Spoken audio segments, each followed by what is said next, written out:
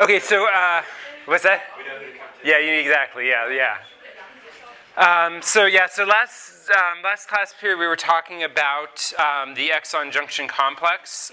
This is actually a figure from the end of one of the papers that's posted up about this. The sort of basic message, sort of like the first thing to remember about it is that after an intron is spliced out, the small nuclear ribonucleoproteins that do the business of splicing most of the time. There are exceptions that your book talks about a little bit that you don't need to know about for this class, where there are self-splicing introns and so on. But anyway, for normal splicing, the small nuclear ribonucleoproteins do the business of splicing out the intron, but then there are some proteins that hang out at the junction, at the connection point between the two remaining exons.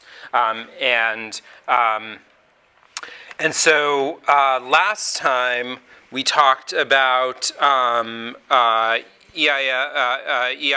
A3 and started talking a little bit about just like how we know it's an exon junction complex protein. We're going to go back through that today, and then also talk about something that seems somewhat unrelated, but actually it turns out to be very closely linked to the function of the exon junction complex, which is nonsense-mediated decay.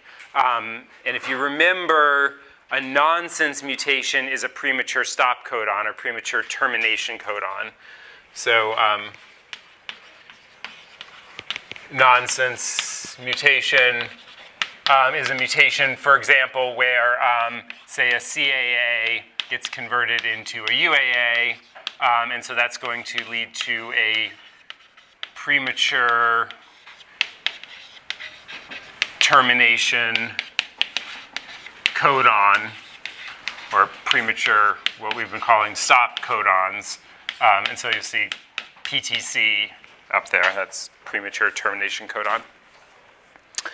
So last time I talked about how some of the early evidence that the exon junction complex is important for the way messenger RNAs get processed and sort of transported around in the cells is that if you insert into the nucleus of eukaryotic cells either a genetic code that codes for the final mRNA as if it's already been spliced, or one that has the entire gene, including the intron, so that the cellular machinery can detect the introns by the sequences that we've sort of alluded to a little bit. You don't need to memorize those sequences, but you should know they're there. So the sequences let the small nuclear ribonucleoproteins recognize that there's an intron there, and they splice it out. Based on everything that you learned in Unit 1, you should think, okay, well, at that's sort of the end of it, and then those two things should be identical. The mRNA that just didn't have the intron to begin with versus as compared to the mRNA that had the intron and then got cut out. But that turns out to be not quite right, and this study here demonstrated that when you leave the intron in so that the cellular machinery in the nucleus has to splice it out, then that spliced mRNA is much, much more efficient at getting out of the nucleus than the identical sequence mRNA that never got spliced. And so this work sort of builds on and also has been since built on to establish for us that there's a collection of proteins called the exon junction complex that hangs out at the junction between the exons, and it has a variety of different functions, one of which is getting the mRNA out of the nucleus. Any questions about that? Okay. So before we get back into the paper that I'd begun talking about toward the end of class last time, I wanted to introduce the idea of nonsense-mediated decay. There's actually quite a lot on this slide and quite a lot to potentially unpack on this slide. One thing, so this is a particular gene, a particular transcript called ATF4, and this, even though for this class you can sort of forget about it after we get through this slide, I will sort of mention it because it turns out to be quite important in a lot of ways. Actually, let's take that back. it's worth knowing about multiple open reading frames because last night the other group talked about it. So it turns out that many mRNAs violate the rule that I told you in Unit 1, which is that we just find the first AUG and translate from there. In fact, many messenger RNAs do have multiple what are called open reading frames. And so an open reading frame is essentially anything in the mRNA, any sequence in a messenger RNA that starts with a start codon and these things can have variable length. If you really want to get deep into multiple open reading frames, then I encourage you to talk with Dr. McManus and take some of the advanced courses. And also, Dr. McManus doesn't teach this, it's Dr. Wolford who teaches, but the molecular biology of eukaryotes class goes into a lot of detail about what goes on with this. There are some interesting things that aren't even shown here, and this is sort of, again, a little bit beyond what you need to know for this class, but there's some interesting things where both for sort of normal open reading frames that code for a protein, so the proper protein coding region is actually the second AUG in this mRNA. So the main open reading frame and what's called sometimes you have what's called an upstream, which is really just a way of saying 5' end open reading frame. And so these are called UORFs. That's if anyone remembers from Dr. McManus's lecture, the first day of orientation, he talked a little bit about this. These upstream open reading frames can regulate how the proper sort of protein coding region of the mRNA gets translated. And in both the upstream open reading frames and occasionally in the proper sort of protein coding reading frames, you don't always have AUGs as the start codon. The book goes into that a little bit. For this class, the only thing to remember that's beyond what you already knew at the end of Unit 1 is just that there are cases where there are multiple open reading frames in multiple regions. Sometimes they can actually code for multiple full proteins in a eukaryotic mRNA. Other times there are regions that code that just like is illustrated here, have an AUG and then a couple codons later you get a termination codon or a stop codon, and so it codes for essentially a useless protein. But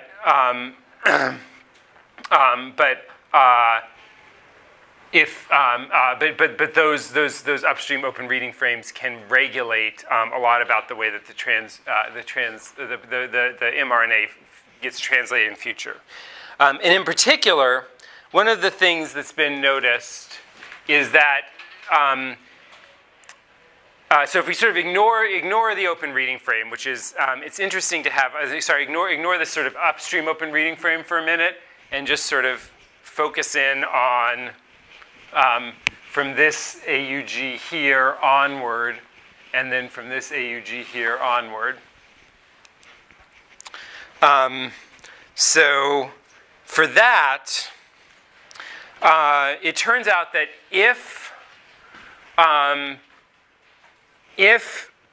you have one of these premature termination codons in a protein, in an mRNA sequence, that the mRNA, one ribosome will come along, start to transcribe it, stop, and then after that first ribosome finishes transcribing the sort of like short truncated peptide that's not a full-length protein, then other enzymes in the cell will detect and recognize that this mRNA doesn't code for a proper full protein and chop it up and degrade it away, which is what's illustrated here. And we can actually engineer things this is a way we can disrupt genes as well. If we engineer into a gene a premature stop codon, even in a different open reading frame than the normal one, if we can increase the rate of this so-called nonsense-mediated decay. So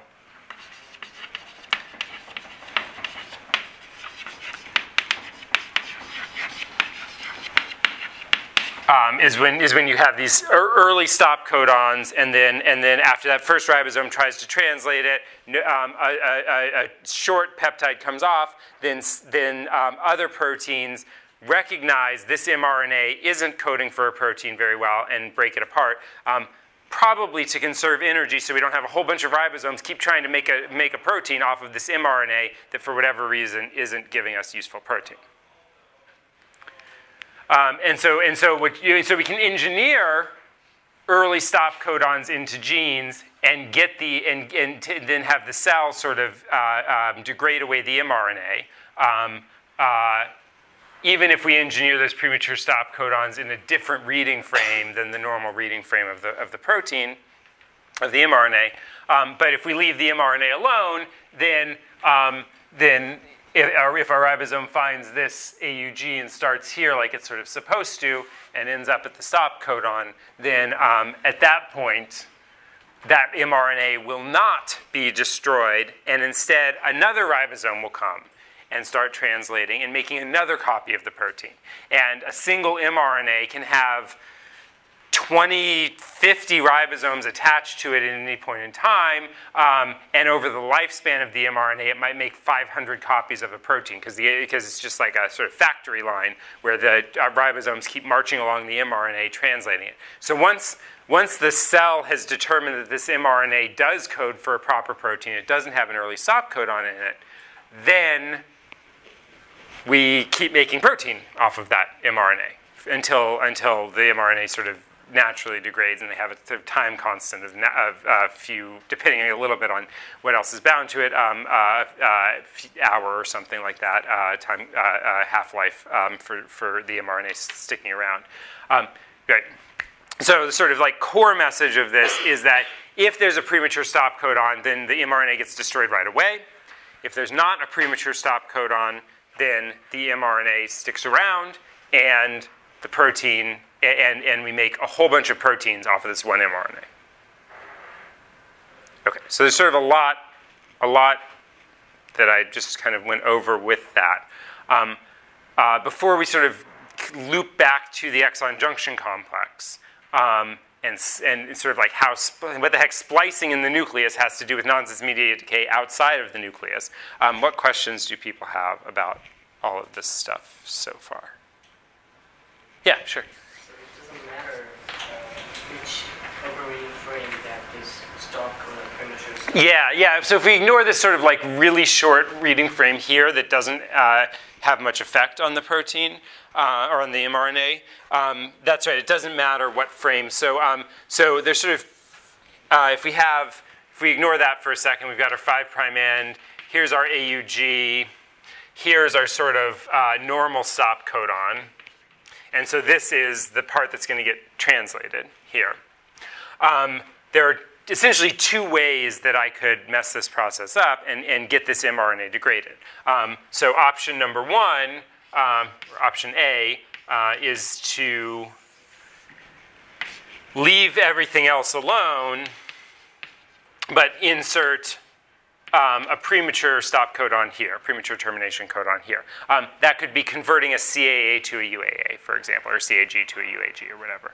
So instead of making a glutamine, it just stops. Or I think it's glutamine. Anyway, option number two would be to so here's our normal AUG and our normal termination codon.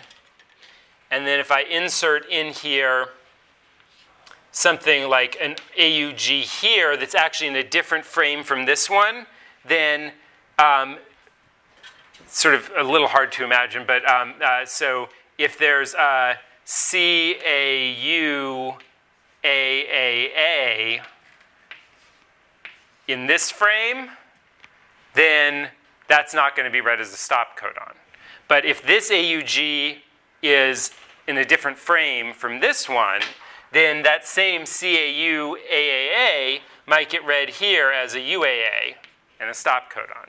And so again, by introducing an early start codon, I actually get the ribosomes translating out of frame in a way that makes it so that some things that wouldn't have been read as stop codons now do get read as stop codons. So yeah, so our CA here is in some different frame, and then our other A here is in a different frame from that. That's a little bit. I mean, I think that's worth sort of understanding that you can even change the frame by introducing a different stop codon, different start codon. You can change the frame, and then in changing the frame, you can convert what otherwise would have been non-stop codons into stop codons. So yeah, let's sort of pause there. Do people kind of follow the logic for what's going on with that? Questions about that? So you all have two separate genes? Well, this is the normal gene, and then this is one mutated gene, or this is the transcript that I get off the normal gene. This would be the transcript that I get off of a mutated gene where I put an early stop codon in. And then this would be a transcript that I get off of a different mutation in the gene where I change the frame by putting a start codon in a different place.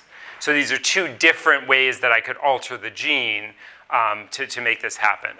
Or alternatively, this premature termination codon maybe wouldn't be another option is when we get into RNA editing toward the end of class today and through into class on Tuesday.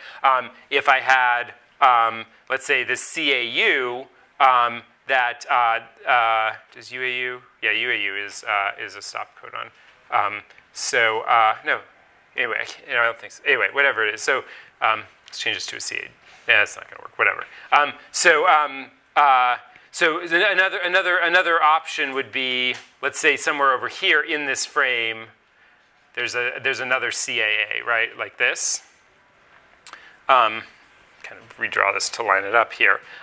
If I did a deamination reaction on this C, then that would get read as a UAA here in this frame. So I could either re-engineer the gene to put in a premature stop codon, or change the sort of activity of these enzymes that do RNA deamination in the cytoplasm and in the nucleus to make a premature stop codon get introduced that way.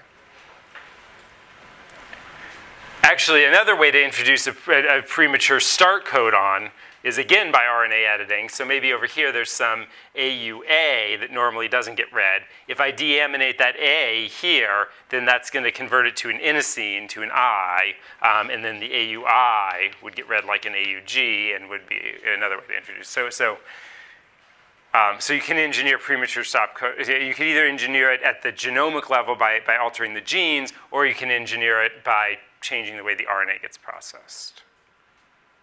That's kind of a lot in here. So what questions do people have? It looks like, yeah, sure. What if the ribosome doesn't find that AUG? Yeah, so we'll again, sort of ignoring some complexity here, we'll say that it does. It will. If we put it there, it will. Yeah.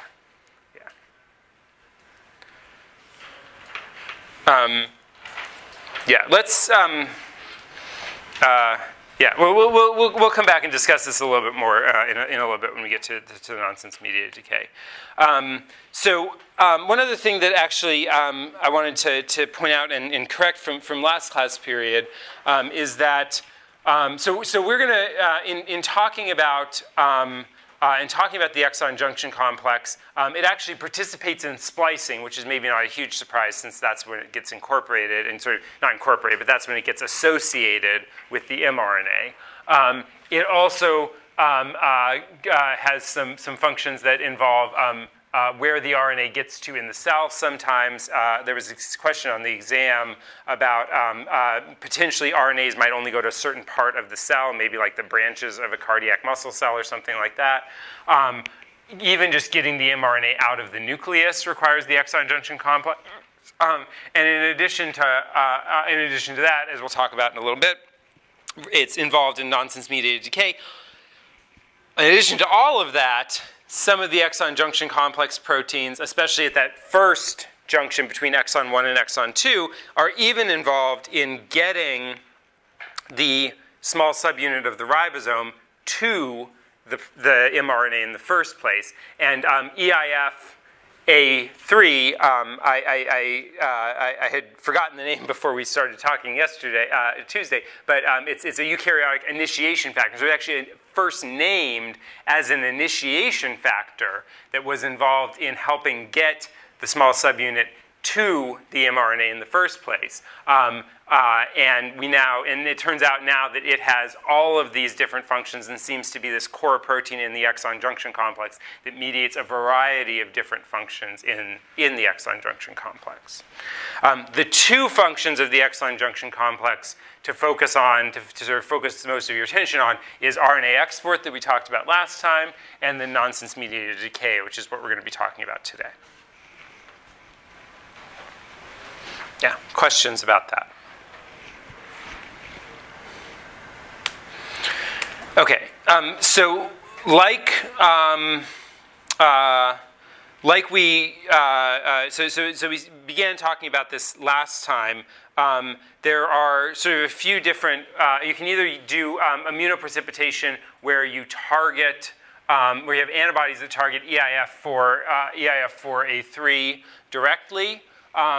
Or antibodies where you target EIF4 that's been the fusion protein where it's been fused to glutathione S transferase, which is itself an enzyme that's useful because there are well-established antibodies, and also because it binds glutathione, you can have beads coated with this small molecule called glutathione that it will stick to as well.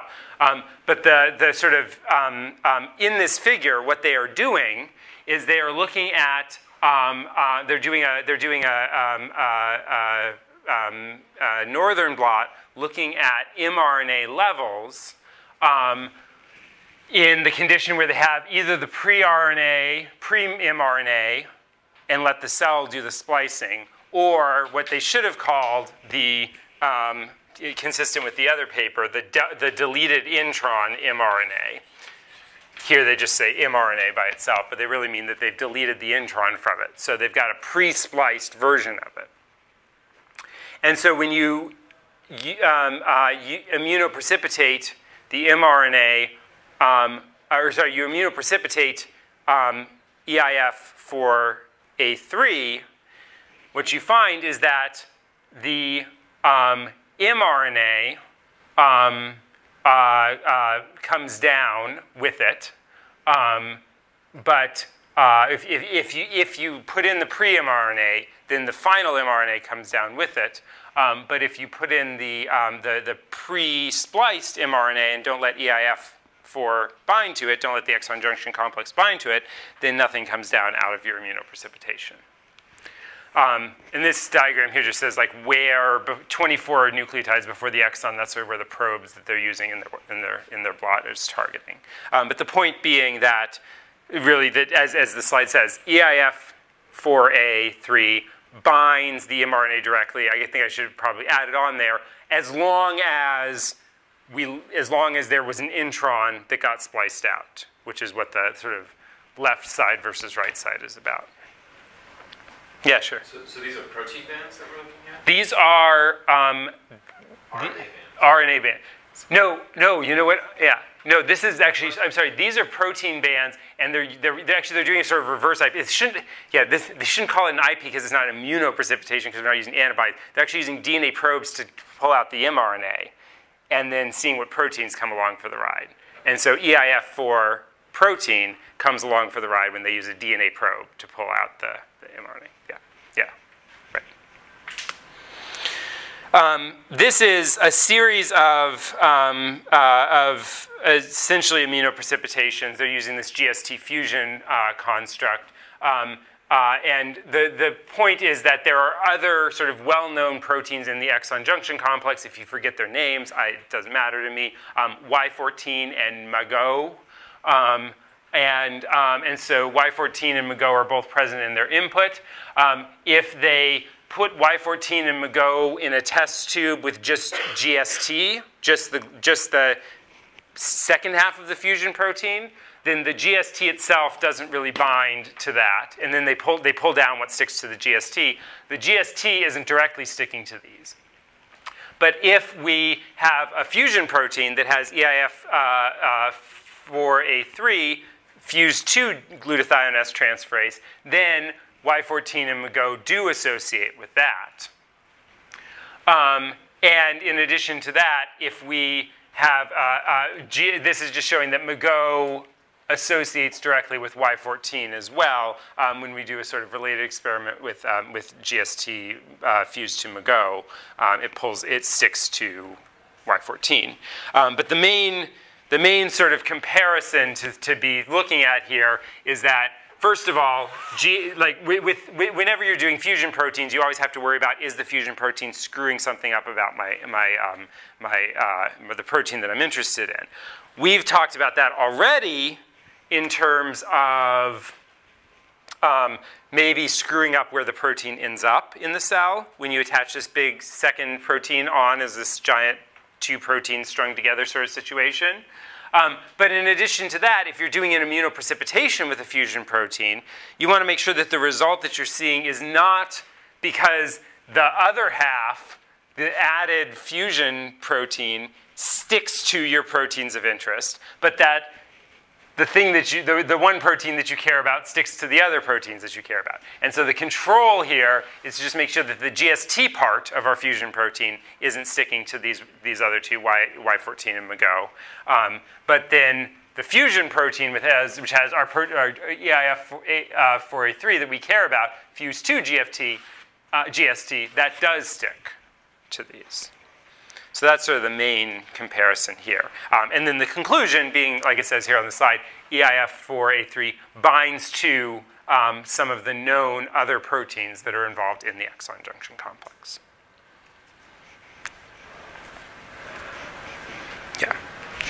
Questions about that?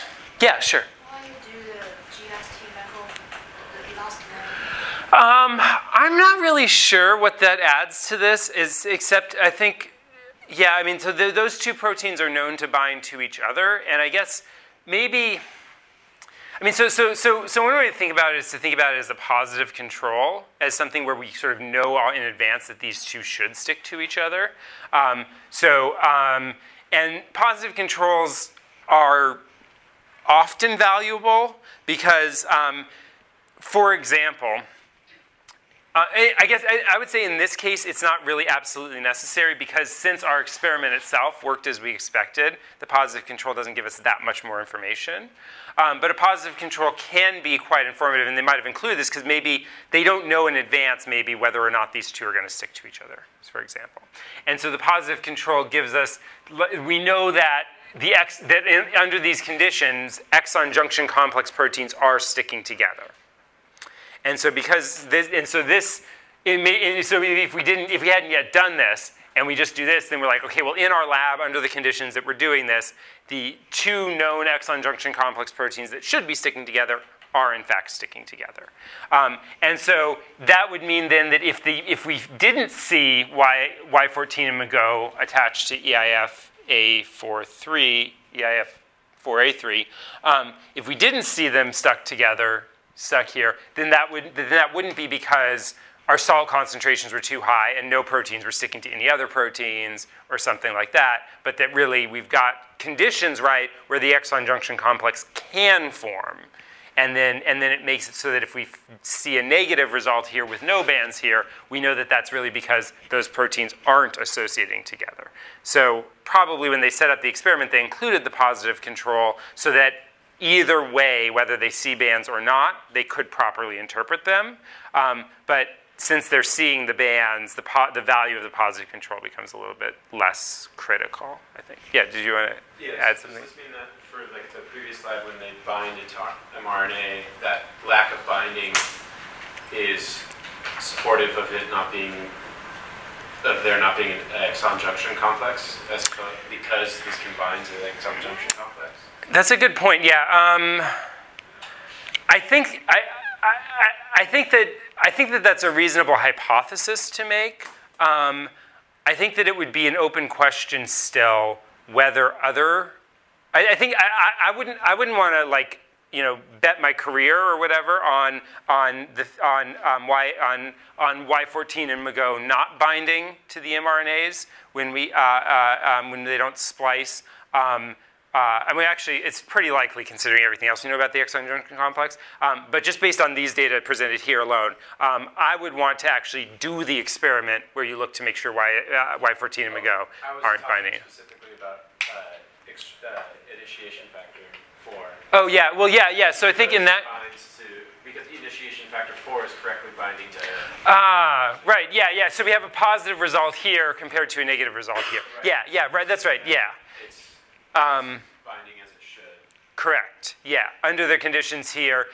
So for example, so another way this could turn out is like there's no band here.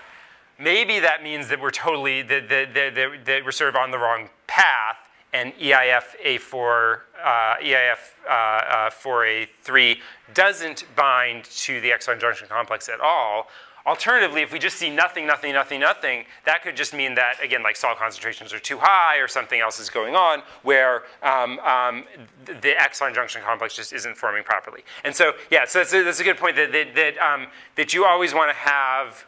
I mean, there's not just one control usually. There's like a variety of different controls. Like we want to make sure that this stuff is in our input. There's a variety of different controls that you need to do in these experiments. But ultimately, sort of often the critical comparison comes down to a situation where something isn't binding to something else compared to another situation that's virtually identical with one small change and they do bind, or vice versa. And so in that case, then you can attribute the binding or not to that difference. Whereas if you see like no binding anywhere, then it's hard to know whether it's an artifact of something about the experimental protocol that you're doing. Or you see everything binding everywhere, then again, it could be like the salt concentrations are too low and everything is too sticky. There's a lot of, so you want to see, so seeing the specificity is very important in these kinds of experiments. Yeah, does that make sense? That's a bit, potentially a useful sort of exam question too to think about as you're sort of thinking about this is, what would you want to compare this against, and why would that be a useful comparison kind of thing? Is sort of like so we want to compare it against a situation where we don't see it, and what would be the proper situation where you don't expect to see it, like the GST, the thing that we're fusing to EIF alone, or some situation where there's no splicing, or in a different context, comparing the chromatin immunoprecipitation, like they did in the paper from last night, under conditions where ORF3 was and wasn't deleted, is sort of valuable comparison for seeing that. But yeah, it's you always need to be comparing things to make meaningful conclusions. Yeah, questions about that?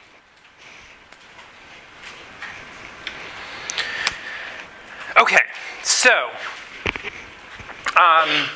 what they've got now here is there's this protein called TCR beta, or this transcript called TCR beta, and in this transcript, this is now in living cells, not just like mixing together things in a test tube to see what sticks to what. In living cells, we've got some TCR beta that we've put into these cells, and this TCR beta is engineered to have a premature stop codon. So, and they don't. I don't think they specify which of option A or B from over there they use, but it kind of doesn't matter. One way or another, this has a premature stop codon. So if everything's working right in the cell, then this should be, after it's transcribed, be quickly degraded.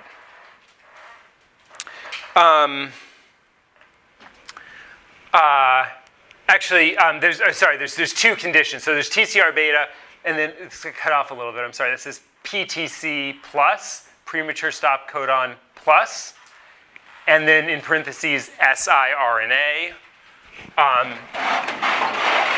which, so PTC plus, that's with the premature stop codon, premature termination codon in the TCR beta.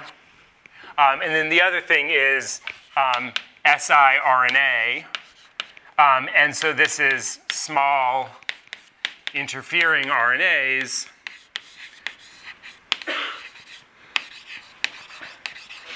And these small interfering RNAs, like we talked about last time, via the RISC complex, and they form double-stranded RNAs, and then the RISC complex peels them apart, and so on, and goes and looks then for messenger RNAs that complement it.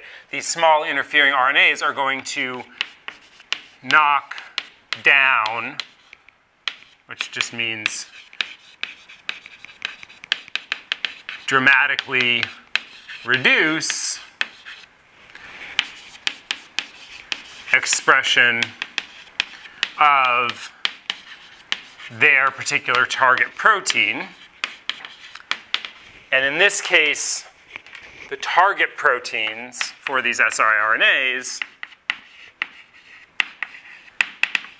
are the one that they care about, EAIF 4A3, and then some other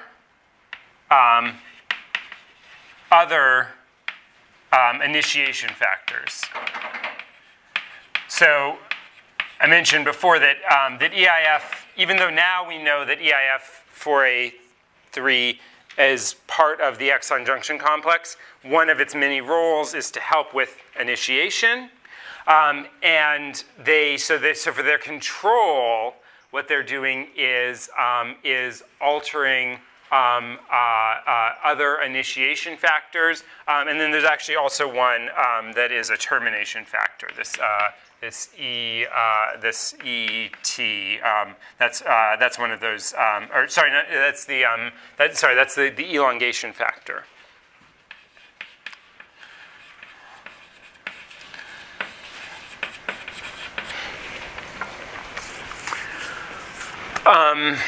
So they're knocking down these varying things. Oh, there's one other control, actually, which is this EIF 4A3 INV, which stands for inverted, which essentially means we have the same all of the same A, U, G, and C's, but everything runs 3' to 5', so it doesn't complement the mRNA for EIF. So inverted, so it's not going to complement. And this is the mRNA for the EIF that we care about. And this is a common thing, actually, that people use in RNA interference experiments, is ways to sort of make sure that whatever they're seeing is specific to the protein that the mRNA that they think they're knocking down. Yeah, sure. I'm sorry, I missed this. What is PTC and TCR beta? PTC is premature termination codon. Yes. So over here, this left side, all the TCR beta has a premature stop codon, and if everything's working right in the cell, it should get destroyed via the nonsense-mediated decay. Over here, there's no premature stop codon, and so it shouldn't be degraded. And so over here, we're expecting to see pretty much normal levels. When we mess with some of these factors that are involved in termination, so this is looking at this is looking at right. So actually, what I wish they'd done that they didn't is do the forward version of the elongation factors, because that should stop all protein production. And so I don't actually quite know why they have the T inverse. Anyway. One thing that's lacking over here is something that really should not prevent translation, because we're looking for protein, right? This is a Western blot, so we're looking for TCR beta protein, and over here they're actually sort of missing having negative control or a situation where they know that they're going to get no TCR beta. But we'll sort of roll with the paper nonetheless. They also look at some of the ribosomal RNA subunits just to make sure that the ribosomal RNA isn't getting screwed up by any of this. Okay, and so anyway, so when things are working right, everything over here with the premature termination codon should go through nonsense-mediated decay. Whereas everything over here without the premature termination codon should not undergo nonsense-mediated decay, which is, when you look at it, mostly what's working, right? One sort of side note, when you knock down EIF4A3, one of the effects that has, like we talked about last time, is it makes it less efficient for the mRNA to get out of the nucleus. So you get some translation, but you'll notice that this band is a lot fainter than some of these others because we're not getting the mRNA out of the nucleus properly. But that's not really quite the main point of this. Actually, before I get to the sort of main point, so is everyone clear on the fact that, like, basically sort of ignoring this one for a second, which is the one that's sort of the most interesting. Over here, premature termination codon, we get nonsense-mediated decay. Over here, no premature termination codon, we make our protein. Feeling good about that? Okay. Okay. Actually, I said that wrong before. We're not looking at protein. We're looking at mRNA levels. So sorry. So over here, no, we get the mRNA survives. So we still see mRNA here. And over and then over here we don't. So the mRNA gets destroyed. Okay. So. Wait, was that the mRNA survives when there's a premature stop codon? The mRNA. Oh yeah. This actually. Oh, so actually, yeah. So this is. This is. This is actually. I do know which version of it they're doing. There's two open reading frames. One with a premature stop codon, another without. And the mRNA gets destroyed, and so therefore we don't get protein. Is what's going on with this, right? Yeah. Yeah. Okay. Right. Sorry. Okay. All right. So okay. So. We've got our mRNA here. Here's where the exon was, where the junction between the exon junction was. So this is now out of the nucleus. We've spliced together our mRNA, and so we've got this whole exon junction complex, EIF 4A3, and a half dozen other proteins, all hanging out right here at this exon junction complex. Here's our AUG. Here's our regular termination codon. So what happens, and this is partially based on this, and then also other work that has been done around the same time as this, and follow-up work and so on. What we now understand about the mechanism for nonsense-mediated decay is that, do you have another color? So a ribosome starts out over here, and then the ribosome is just going to start walking this way along the mRNA. And it gets to the start codon, it starts. When it gets to the stop codon, it stops. But the ribosome is this big fat protein, and it's walking along, and it needs to be in contact with the mRNA. And so what happens is, when the ribosome gets to this exon junction complex, it kind of shoves the exon junction complex away from the mRNA. And so what that means is that after our first ribosome has translated the protein, then the exon junction complex has been, like a bulldozer shoving aside a whole pile of dirt, has been pushed away. And it's gone. It's no longer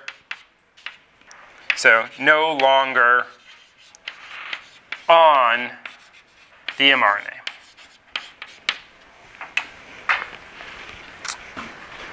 And in fact, I say sort of waved my hands and didn't explain things, and some of this is still not fully understood. But the way what we do know is that the way that cells and the enzymes in cells can tell whether an mRNA has a full-length protein that it makes or whether it's got a premature stop codon is because mRNAs with full-length proteins, the first time a ribosome goes by, those exon junction complex proteins are gone.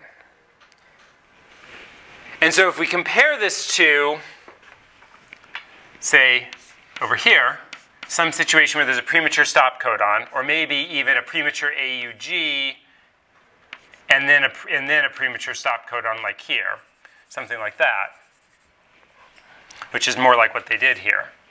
So if the first ribosome finishes and the exon junction complex is still there, then that means that the ribosome stopped before it worked its way across the whole mRNA. And so then other enzymes in the cell will stick to the mRNA they'll attach to the exon junction complex and say, wait a minute, you're still here. I mean, don't say, wait a minute, you're still here. But so think of them saying, wait a minute, you're still here. You shouldn't be here. There was already a ribosome. And so this must be a useless mRNA. Let's destroy this mRNA, break it in half, and then once, as we talked about with RNA interference and RISC complex and so on, once you break an RNA in half, one side doesn't have a 5' cap, the other side doesn't have a 3' tail, and so it quickly gets completely degraded away into nothing, into just individual nucleotides. Does that make sense? Okay. All right, so that's been quite a lot of stuff to work through. Sort of take a few minutes to get together with your groups and a few questions to think about and take notes on and so on. So question number one is sort of just in general, review nonsense-mediated decay, review and questions about that. Number two is to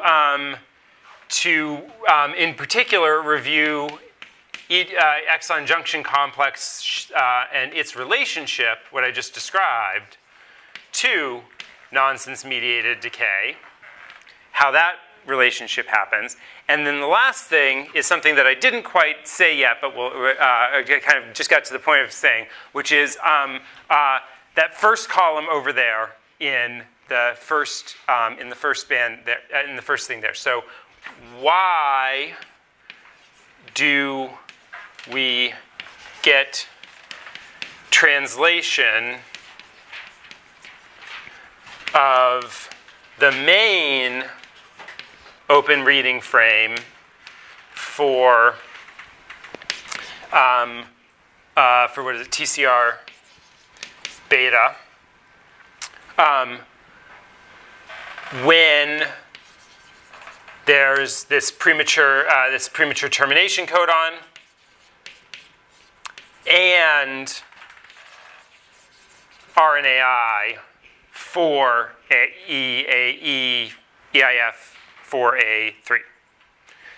So why in this one case are we still getting this? And so the mRNA looks kind of like what I've drawn here, where here's our exon junction, here's our sort of like main open reading frame, but then we've had this early start and early stop codon that we've added in that should trigger nonsense-mediated decay.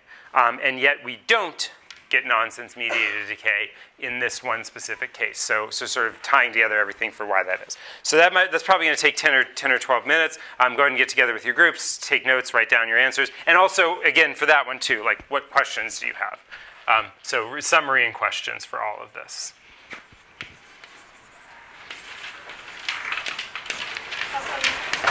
This is a northern blot, right? So this is an mRNA. This isn't a protein blot, right? This is protein. That's why they're using actin. Okay, because you wrote northern blot, which is mRNA. Oh. And I just looked at the Yeah, so this is Is mRNA. is it? I just looked at my paper. I just. Okay, so this is okay. So it must be actin mRNA. That's why I got it's actin mRNA. Okay, that's why I got confused and I thought I said yeah. I was thinking like okay yeah. So why do we get? I guess so it would be why do we get mRNA persistence? The mRNA not degraded. Okay, yeah, it's why because the first time I looked at it, I saw actin, I was like, actin, it must be loading control and protein blot, and so then sorry, thank you. So we're looking at mRNA levels, and I guess it's actin mRNA to compare to make sure that everything's healthy. Thank you.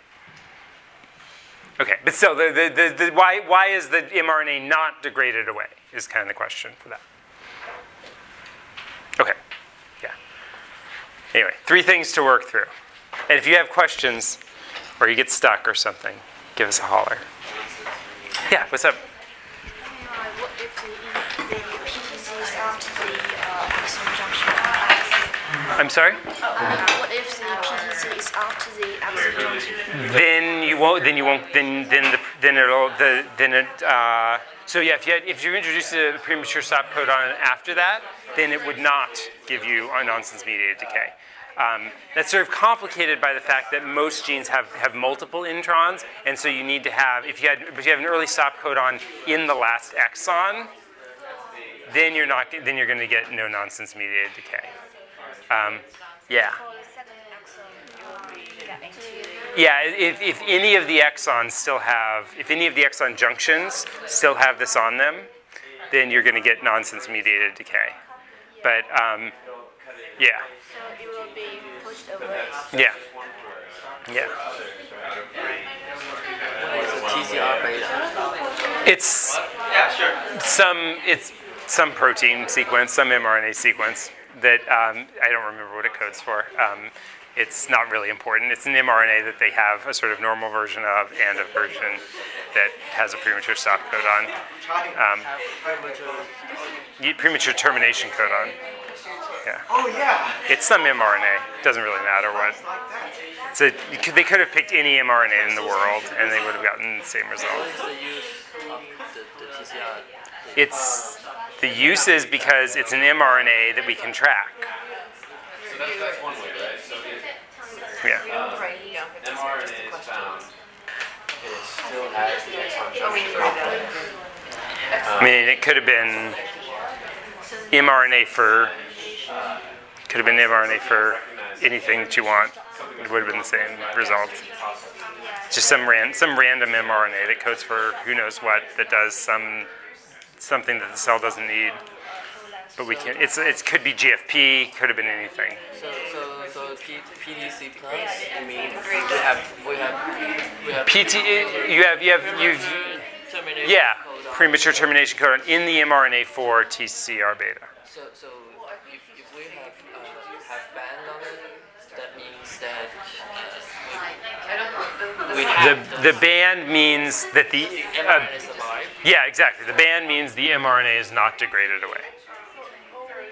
So it's normal. I mean, a normal mRNA. Well, in that case, we have a premature stop codon, so it's not a normal mRNA. Oh. It should have gotten degraded away, but it didn't.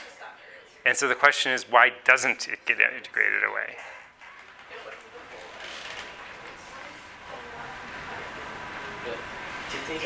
So that's because they have not premature stop. No, there is a premature stop codon. There is this one here. There is a premature stop codon. It should be degraded away, but because we've got RNAi for this, it's not. Talk about that with your group for a second and see what they. Yeah. If there's a premature stop codon,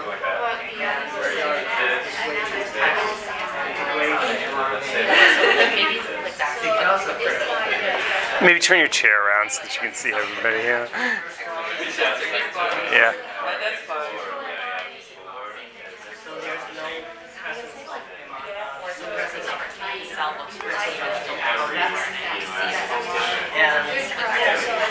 if there is still one mRNA, still no something goes wrong.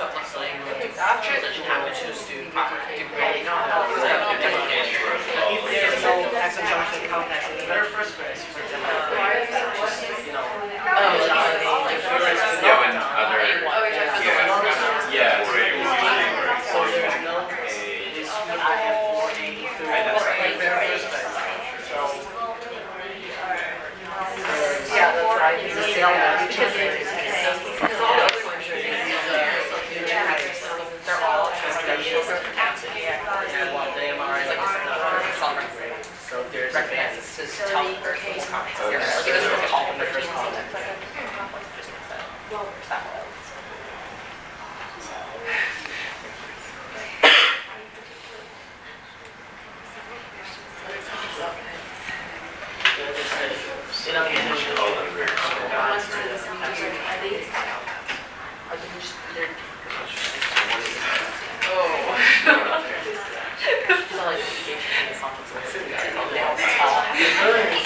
Initially, we discovered that or maybe the more angry as a perhaps along with the is when you change the base, so you have to stop here. You change one base here. So we'll break down the mRNA.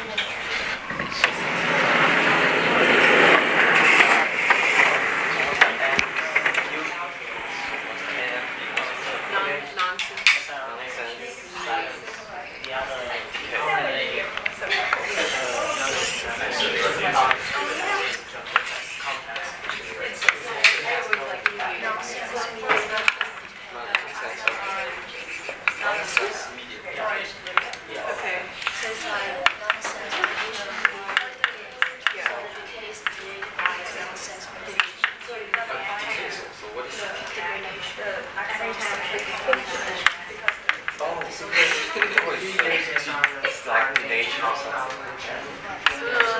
to break into You break it into pieces, but like that's not Ordination means to change its change structure and decay into So maybe about 4 minutes or so to keep. Make sure you especially talk about the last point, but also if there are questions about nonsense-mediated decay or exon junction complex relationship to nonsense-mediated decay, be sure to put those down on the paper as well.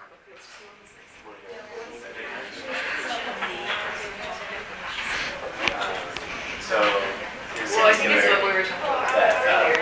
EIF483 will bind at the subjunction complex.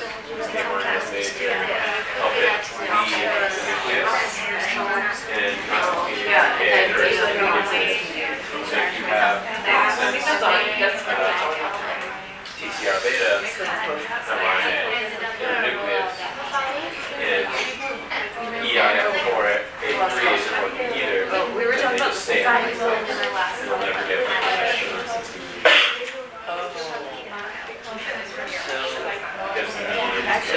Does that mean that if we have EJC, then the mRNA is not the normal one? Because when we translate, we will have to get rid of the EJC. Correct. So if the ELF4A3 is a kind of EJC connected protein. Yep. So if we have not, so we will have not EJC. That's right. So it will not be Yeah. Yes. Oh, Yes. that makes sense. Okay. Yeah. because Okay. Yeah. Maybe about a minute left to finish up. It sounds like most of the groups have mostly finished their discussions. she's writing it.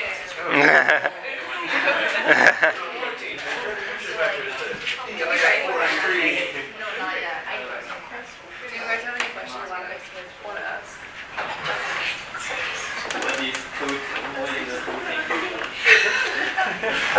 Okay, so as the groups are finishing up, we can kind of come back together and talk about this a little bit. So normally, remember, at the exon junction, we have EIF for A3 and some other stuff all sort of hanging out here.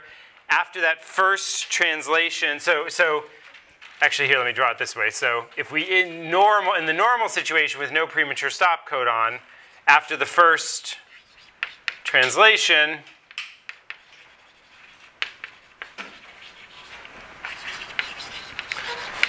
the mRNA is left. Maybe some more ribosomes come and attach to it. Here's still our AUG. Here's our normal stop codon. But here at the exon junction, the proteins have been bulldozed away. They're gone. And so the cell says, great, no EJC proteins left. This is a good mRNA. Let's keep it around. If we put in an upstream reading frame and a premature termination codon, then this exon junction stays, and then we're going to get degradation, right? So with this, so say without the upstream open reading frame, this goes fine.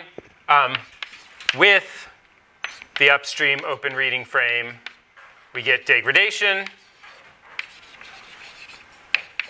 Why? Because why? Why do we get degradation? How does the cell know that this is a bad mRNA if we have this upstream? Or how does the cell? Why does the cell think it's a bad mRNA if we have this upstream open reading frame? Yeah, sure. Yeah, go ahead, Brent. The exon junction complex is still there. Exon junction complex is still there, so we destroy the mRNA.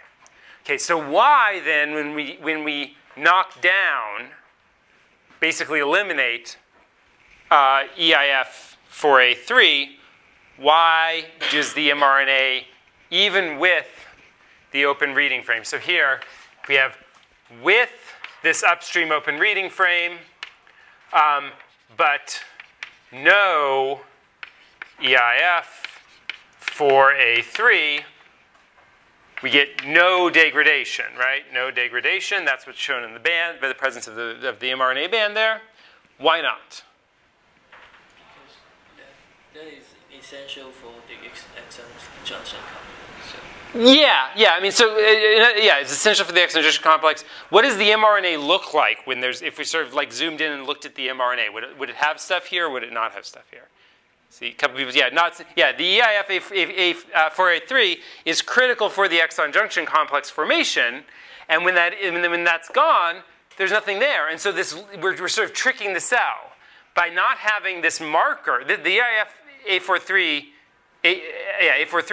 is what labels this mRNA as bad, and if that's not there, then there's no label on the mRNA that says that there is a premature stop codon there. So what is the difference between this one and the delta I? The delta I was ones where, so we would predict that, so with the delta I, there's another function of the exon junction complex which is to help get it out of the nucleus. And so with the delta I, they don't get out of the nucleus. But if we somehow sidestep that and manage to get it out of the nucleus, I would expect an mRNA that was made without intron splicing out to also be insensitive to nonsense-mediated decay. Because again, there's no exon junction complex there because there was never an intron that we spliced out.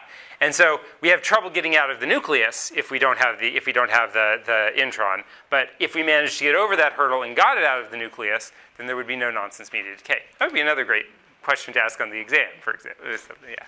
Without initiation or EIF 4A3, can you get out of the nucleus and does it? Slowly. Oh, okay. Yeah. It makes it significantly less efficient. And nonsense-mediated decay happens outside of the nucleus. Correct. Yeah, because it's after the first translation, and that is you have to let the ribosome have a shot at it, which happens all outside the nucleus.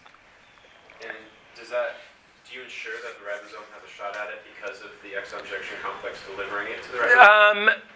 I think in part, yes, and also the other machinery for nonsense-mediated decay seems to hang out with the ribosome and sort of be associated with the ribosome in ways that I don't fully understand and I think are still not very well worked out. But you do need that first ribosome try before the nonsense-mediated decay machinery even finds the mRNA. And the nonsense-mediated decay machinery seems to be sort of associated with the ribosome, so that it doesn't even so an mRNA that hasn't had a ribosome take a shot at it yet, there won't be any nonsense-mediated decay machinery that comes and tries to look for exon junction complex stuff left attached. Yeah. So will there be any marker that ribosome will left? Sorry, say. Is there any markers that ribosome will leave after they finish the? Do they leave anything? I'm not aware of anything that the ribosome leaves attached to the mRNA. I always think of the mRNA as sort of like stripped bare after the ribosome's done, but I could be wrong about that. Yeah. So after an mRNA is processed for the first time and the exon junction complex is removed, it's not signaled for nonsense-mediated decay, but it can still be used or recognized by a ribosome. Yeah, and in fact it is. So after that, then dozens of ribosomes are going to just take turns making more and more. So that one mRNA makes 50 proteins or 100 proteins or something. But a whole bunch of, once that first ribosome's done, then the whole reason we keep the mRNA around is so that we can make more protein off of it. And in a single mRNA molecule can be used over and over and over and over again to make multiple proteins. Yeah. So even when there is a premature stop and a single protein of faulty shorter length is created, it's not really an issue because it's only one singular protein.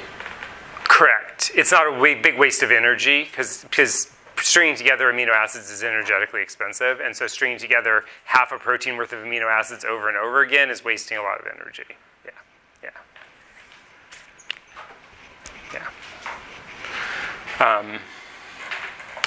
Okay. All right.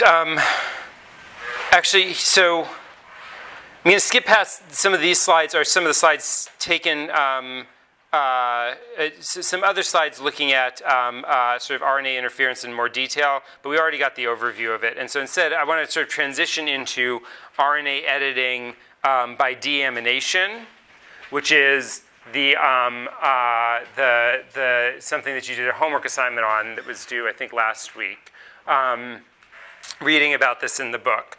And so deamination is literally the removal of an amino group, so NH2 attached to a carbon, that's an amino group, an amine. And so in deamination reactions, what happens is that NH2 gets replaced by what's called a carbonyl, which is just a carbon. Instead of the NH2, we have now this carbon being double bonded to an oxygen. And there's a little bit of reorganization of some other electrons to allow that carbon to do the double bonding.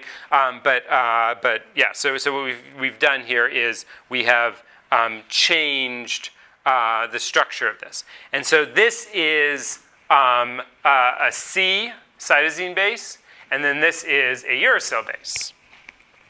And if you remember way back to the beginning of the semester, we talked about how the difference between uracil and thymine is there's a methyl group hanging off of thymine. So, this side of the uracil is what's going to hydrogen bond with the A nucleotide. Over here, there's a methyl group.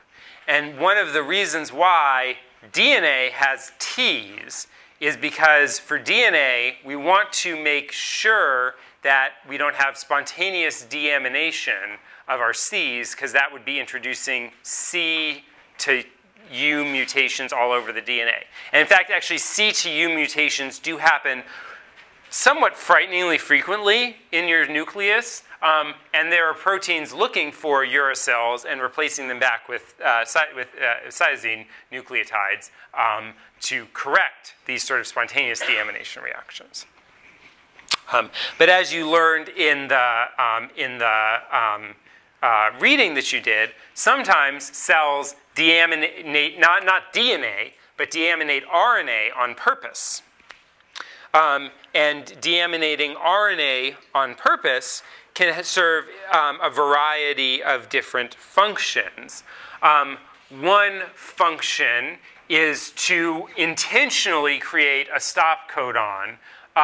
This would have to be after the last exon junction so that we don't get nonsense-mediated decay. But if we want to create a shorter version of a protein, so, we can convert a CAA, which codes for aspartate, I think, into a UAA, and then create a shorter version of a protein. And they talk about apolipoprotein B. There's one gene for apolipoprotein B and two different proteins that get made off of it, a long version and a short version. The long version is 100 amino acids long. The short version is 48 amino acids long. And the way that you make two different proteins, we've talked before about making two different proteins off one gene. One way to do it is to splice together different combinations of introns. In this case, we're not splicing together different combinations of introns, but in intestinal cells that want to make the short version because they don't want to completely metabolize away the lipids, but they just want to break them down a little bit to absorb them. We get this spontaneous, no, sorry, not spontaneous, these deaminases that catalyze deamination so that essentially every mRNA that gets made off of the apolipoprotein B gene gets deaminated at this site, and then we make this shortened protein, which has a different function that serves a different purpose, and it's sort of intentionally a different purpose, or sort of valuably a different purpose, or whatever, in the intestinal cells as compared to the liver cells where the mRNA is not deaminated. And therefore not, and therefore we get the longer protein off of it. Yeah, sure. If there's a premature stop codon here, why doesn't the nonsense-mediated decay? Yeah, so it said that very quickly. It has to be after the last exon junction. So what that tells you is that this is all one exon. Maybe there's an intron that was here, so an exon junction complex here, but if there was an exon junction complex, a second intron over here and a second exon junction complex here, then this would go through nonsense-mediated decay. So this premature stop, this earlier stop codon, has to come after the junction, after wherever the intron was, so that we still bulldoze. So when we translate this, our exon junction complex was here. We still bulldoze across that and remove that exon junction. If there was a second intron out here and a second exon junction complex out here, then that would remain, and then this would go through nonsense-mediated decay. So all the exon junction contacts are between the stop codon and the earlier. Correct. Yes. Yeah. Great question.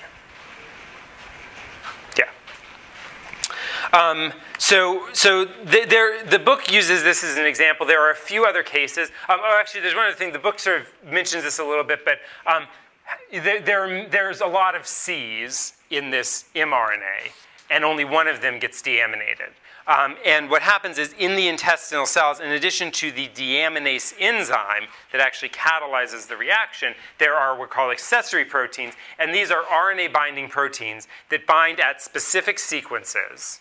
And so the sequence of the RNA near this CAA is what attracts and causes these accessory proteins to stick. And then once they stick, that dictates which C is going to get deaminated by the deaminase enzyme. Does that make sense?